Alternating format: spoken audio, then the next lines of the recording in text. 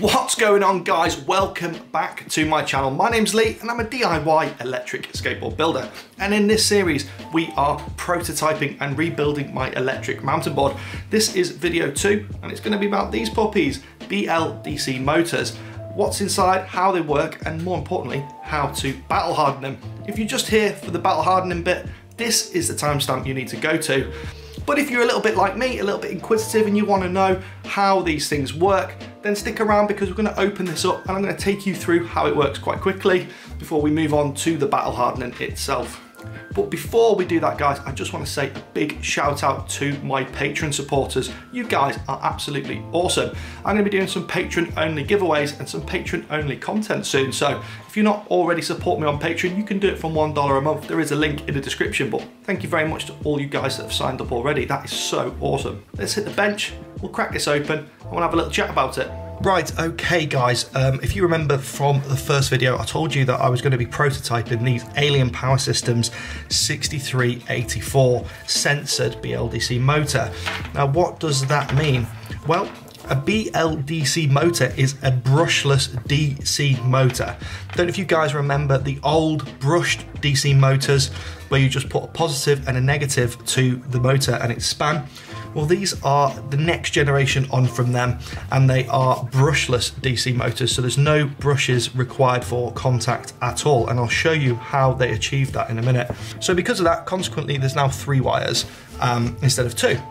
The 4th wire is a sensor wire, and this provides positional information back to the speed controller from some Hall sensors that are built in, and also temperature monitoring back to the speed controller. So that's what those wires there are for.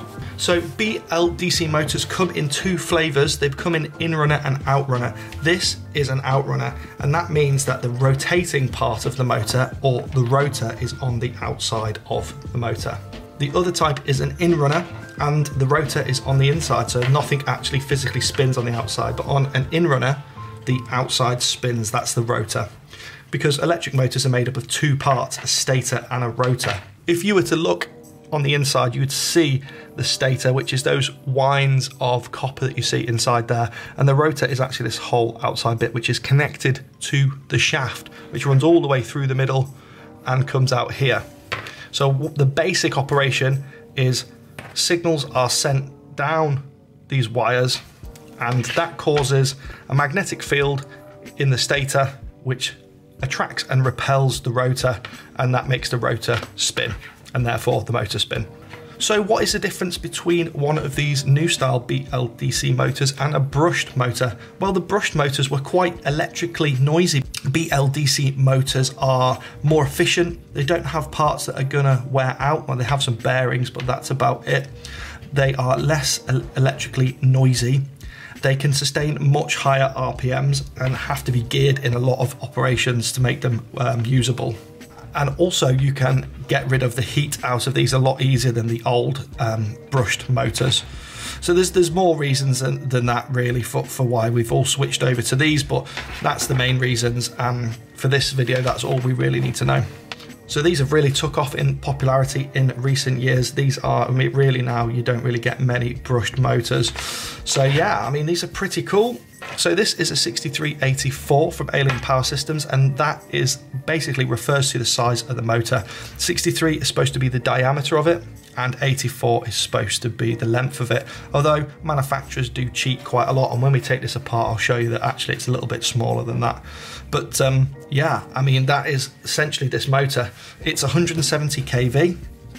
kV is to do with the way it's wound, how many turns of wires and how thick the wires are, and that changes the electrical electromechanical properties of the motor, how much torque it can produce, and how fast, how much it turns per volt, which is RPM per volt.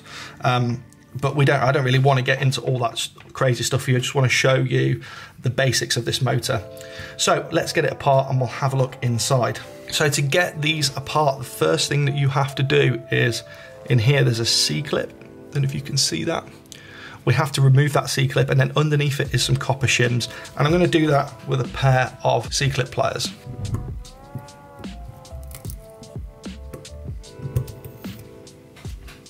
So there's the C-clip. Now we want to catch these washers because you might want to save them. I'm not going to be saving them in my application, but if you're going to put this back together, you'll want to save them. Now these might have taken on some magnetic properties. It might be hard to get off. 3 washers on my motor. Right, the only thing now that's holding this motor together, believe it or not, is the magnetic field of the rotor. This could actually completely come apart now if we had the force available to do it. Now, doing it on these motors is there's nothing to grab. There's quite a lot of force in there. So I've developed a tool. This is my motor bell puller. It's quite simple, 3D printed tool. If you want one of these guys, I do have them on my shop, link in the description. They're not very much. I can make one of these and post it out to you, no problems. And if you are a patron, I'm gonna give one of these away to you guys, and I will do a quick random generator and choose one of you guys. You're gonna receive one of these. So all you do with this is you just slide it over the shaft and you line up these holes with the holes on your motor. Then you want to take your motor screws. These are from my Etox kit. I'm going to bolt through the pulley into the bell.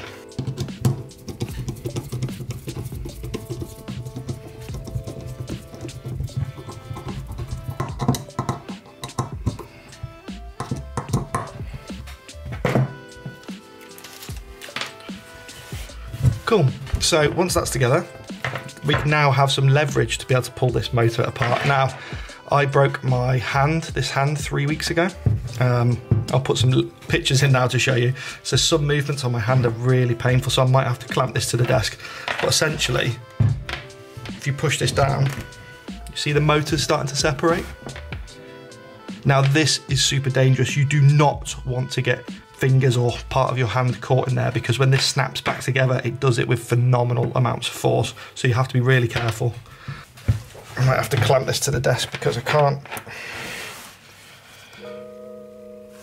So normally I'd be able to just pull those apart, but I got so much lack of strength in this hand now. Oh, there we go. Okay, so on my motor there were 2 shims right at the bottom of the shaft. So I'm just gonna put those back on. Right, okay, now we've got the motor apart in 2 separate bits. I can take you through and show you what's inside. So this is your stator. This is your electromagnet. So when current is passed down these wires, a magnetic field is created through these electromagnets here. And I don't know if you're going to be able to see in there. Let me see if I can get that light on it.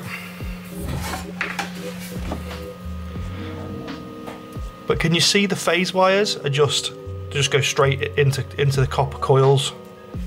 At the top here we have the sensor PCB.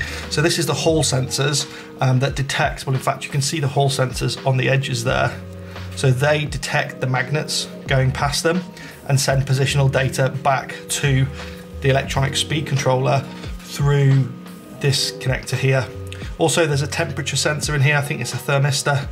Basically just detects the temperature of the motor and sends that information back to the speed controller. Speed controller wants to make sure that it doesn't overheat the motor.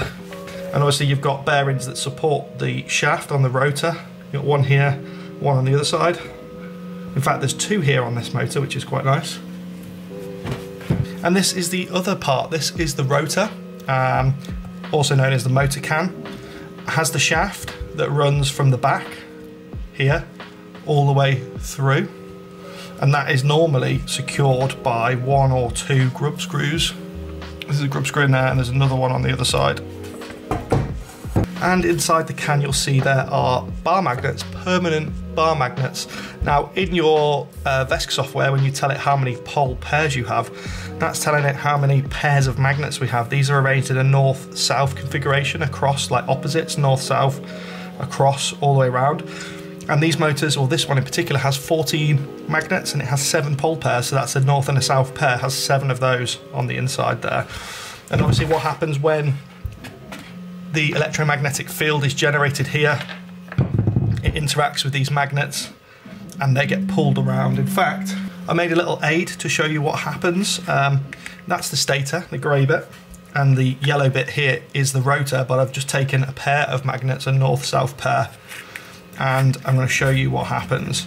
So the stator's fixed, and it's actually the magnets, the rotor that rotates. So it's like that.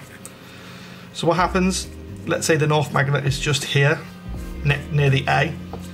A magnetic field is generated that pulls that magnet to there, and then that then collapses, and a magnetic field is generated there, pulls it to there, that one collapses, and then C does the same, and now we've got the south coming close to A, and now a magnetic field is generated in the opposite direction, which pulls the south, same for B, same for C, and then the north is back again, and same again, and that happens at an incredibly high cadence, and that rotor just spins round and round and round. That's happening, firing all the time, and you've got 7 pairs of these magnets, so that's happening quite a lot.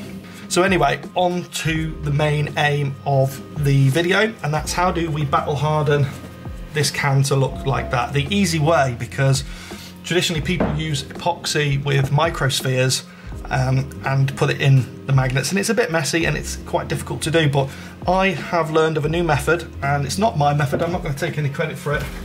So credit to, I think Rich on the forum is using epoxy putty, and Big Ben started using epoxy putty. He's been using Milliput, which is an epoxy putty here in the UK, and yeah, I actually had some already from a previous project, so I thought I'd give it a go and show you how easy it is to do it. So in the packet you get 2 lots of epoxy. It's like plasticine basically, epoxy putty. One's a resin, if you like, an epoxy putty, and the other one's the hardener. I don't know which one's which. I think this is the hardener, the yellow one. Mine's getting quite old, but you can see it's like a putty, a plasticine, if you like. And we're going to need to mix these in equal parts. So there we go, equal parts of yellow and white. Now, until we mix these, they just stay in their putty form. Before we do that though and start getting messy, we're going to protect the can a little bit. We're going to use a sandwich bag or something with some tape just to protect the outside of the can. I didn't do that on this one, and you can see I've got a couple of spots of epoxy on it. It's not that bad, but obviously if you're looking for perfection, which I would like these to be perfect, then you should cover up the can. I've got some blue tape, so I'm just going to use blue tape.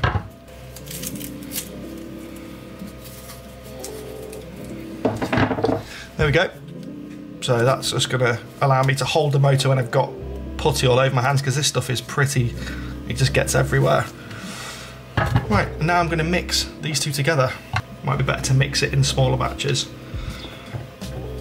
until you get some heat into it, until it starts reacting chemically. It's going to be quite tough. Just keep working it, and eventually it'll start to go soft. This is starting to soften up now. Obviously I broke my hand, like I said, a couple of weeks ago, so it's really tough for me to do stuff like this. So you'll know when it's mixed because you don't get any streaks. See here, it's still quite streaky, even though it's getting quite soft now. So I'm just going to carry on mixing it until it's all one colour. Right, okay, I've been going for about 10 minutes now, and the streaks are gone. It's all one even colour, and it's it's quite soft now. It's quite pliable. So I'm going to show you what we're going to do with it. We need to get it between those magnets in those gaps, and we're going to do that with a spatula, basically. We're going to use this to smooth it. We're going to create a sausage out of this. We're going to lay it in the gap where it needs to go, and I can tell already that light's going to be a problem doing this. We're going to lay it as a sausage, and then we're going to use the spatula to smooth it down all the way down. Now you've got 3 hours with this to get it in, so you don't have to mix so much. This should probably do all of it, and then what we're going to do is we're going to smooth it afterwards, and I'll show you how to do that as well. So you'll get a feel for the size of the sausage you need.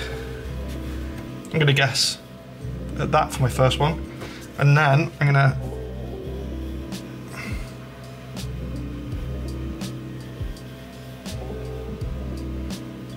lay it in the gap.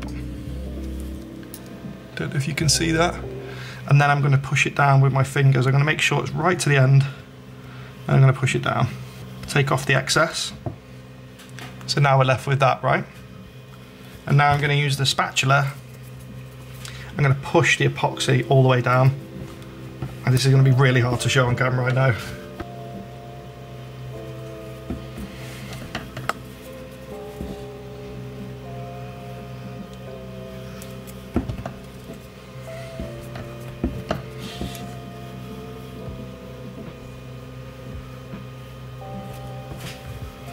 So after a couple of passes, that's what it looks like.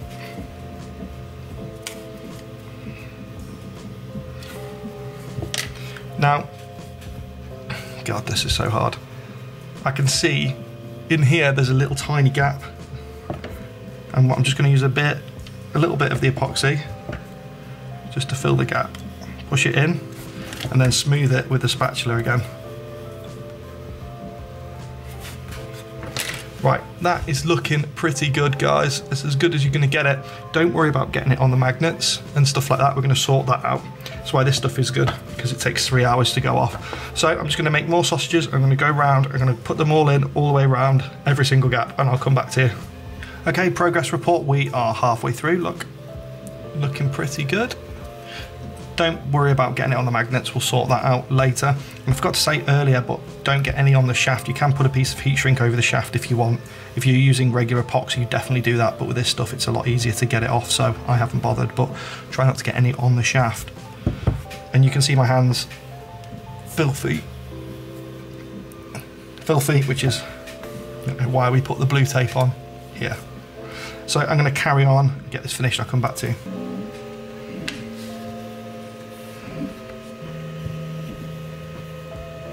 Okay, just got this finished up.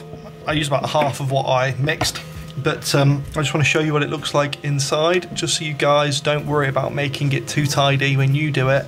As long as all of the gaps are filled and everything looks okay, don't worry about it being on the magnets. We're going to sort that out now, but now's a good time to check everywhere and just make sure there are no problems, because once we've done this bit, there's no going back.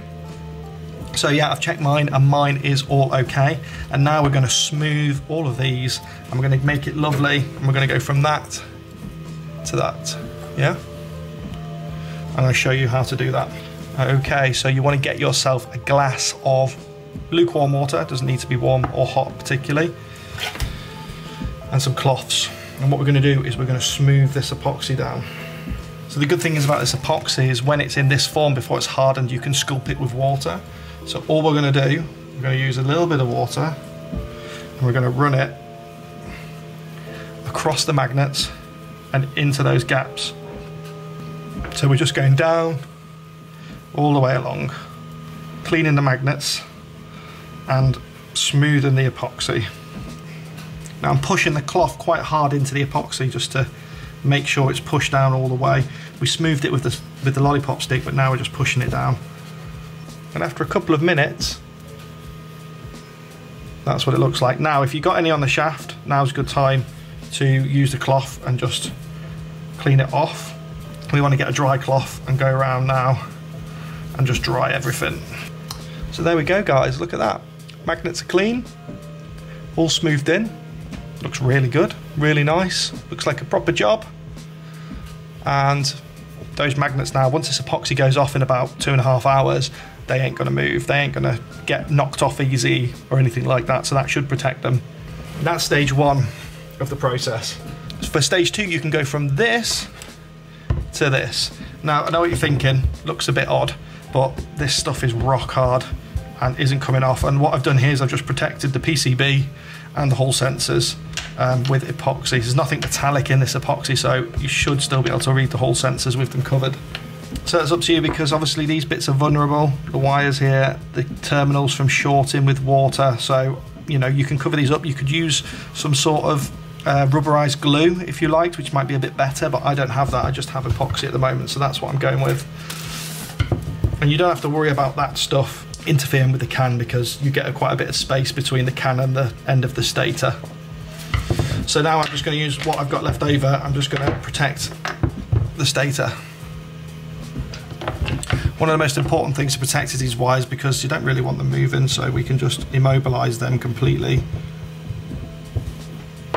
Right, when that dries, that stuff is going nowhere. Now you can take it even a step further and you can protect all the wiring and stuff in there. I'm not going to do that because obviously the bolts go in there and I don't want to mess around with them.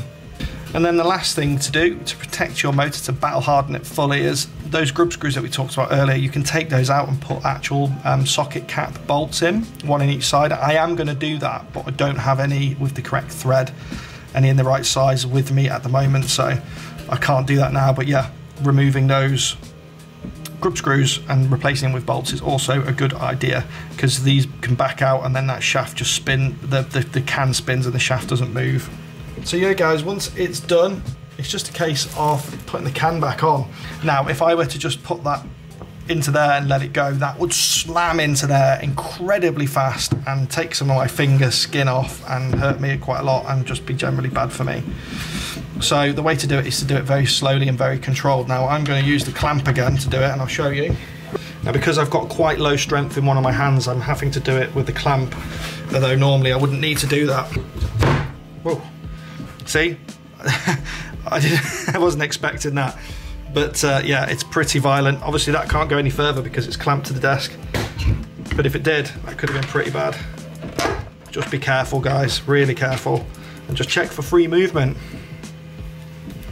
So obviously this is the one that I did days ago. The one I've just done is still drying. That's going to take 3 hours. And then all you need to do is just remove the bolts, remove my puller, and put your washers and your C-clip back on. If you're doing that, we're doing a helical system, so we won't be putting the C-clip and the washers back on. So then guys, that is it, how to battle harden your motors the easy way. This one is done. I'm waiting for the other one to dry, and then they're done basically. I'm gonna get those bolts in, like I said, but I don't have any with me at the moment. So guys, thank you very much for watching. This is episode 2 of my series in prototyping and rebuilding my electric mountain board. In the next episode, we will be building the Etox Mini helical drivetrains up with these motors and having a look what they look like on that deck. So stay tuned and I'll see you next week.